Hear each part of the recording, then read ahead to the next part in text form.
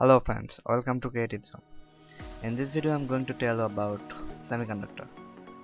Not semiconductor actually. Before understanding semiconductor, you should know about band theory, conductor, insulator. Okay, so I'll complete the semiconductor tutorial in 5 parts by following this content. Okay, that's why today's title is the band theory. So let's begin.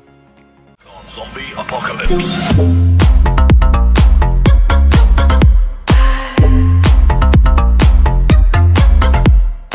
Okay, band theory. Here I am taking an atom. This is the nucleus. This is first orbit and this is second orbit. I am taking same atom once again. Okay, suppose these atoms are of X substance. From both theory we know particular orbit has particular energy and electron has also particular energy. Okay, now I am taking this electron's energy, energy value on graph 1, 2, 3 and it's a straight line because these atoms are of the same substance. Now second orbit, it's the same as before, it's also a straight line, but these lines are not the band. Now question is, what is band actually? Okay, see, here I have kept the atom away from another one, but we know a solid made by billion, trillion or more atoms.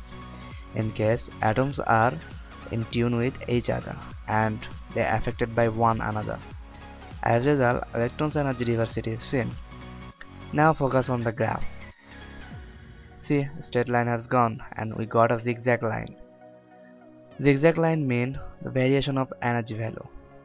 If we close the zigzag line by lower and upper energy limit, then we will get our most expected band. It's actually energy band, whatever. Now focus on this atom. This orbit is the first energy band and this is the second one. Whatever. There are many kind of energy band, 3 of which are main. These are valence band, conduction band and forbidden energy gap. Okay, valence band. This band has highest energy and far from nucleus. This band partially or completely filled by electron. This band never be empty. It's a very important note. This band never be empty. Actually, valence electrons are loosely attached to the nucleus.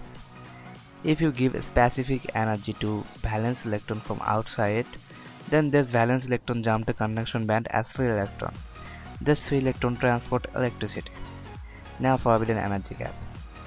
It's located between valence and conduction band. Actually, this gap distance means how much energy is needed to get free electron from valence band. Whatever, that's all the band theory. Please comment if you face any problem about this topic. Stay with Creative Zone. See you on next video. Have a nice day.